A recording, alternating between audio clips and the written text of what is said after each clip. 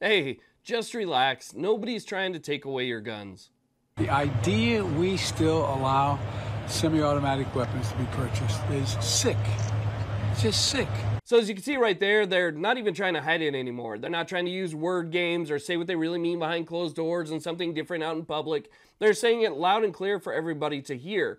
Now, if you're somebody who thinks they're not going to try and ban all semi-automatic weapons, that's not going to happen. Well, there's a couple key phrases that you have not been paying attention to over the years, and we're going to talk about that. That is the proof that that's actually what's next on the list. So if you guys want to know what those phrases are, which are very important and worth paying attention to, stay tuned. This video is sponsored by Acre Gold, which in my opinion is the best way to get into gold. This is how I got into gold, because we all know that gold is very expensive. So the upfront cost to get into gold can be quite a bit. Acre Gold lets you buy gold incrementally. Acre Gold has 4 different subscription plans: a new $30 plan for a 1-gram bar, a $50 plan, a $100 plan, and a $250 plan for a 10-gram bar. When your gold stash adds up, so each month that you pay for your subscription, it adds up. Once you get enough money for a 2.5-gram bar on the $50 plan, they ship you out a physical 2.5-gram bar of gold.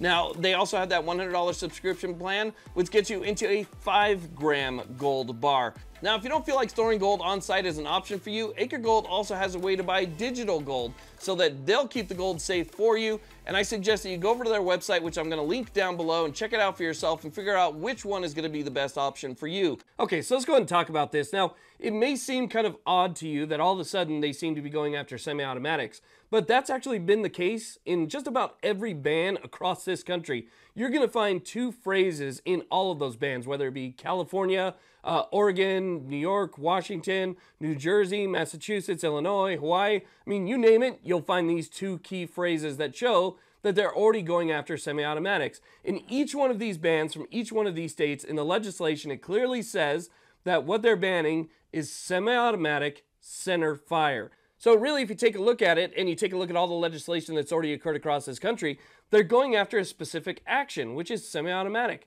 They don't seem to be going after revolvers or lever action, brake action, pump action, things like that. No, it's already been just about semi-automatics. That's been the main thing so far. So for him to come out and say that he can't believe that semi-automatics are still available and it's just sick to even think it, he's not off base. That's already what they've been going after, and that's not going to change.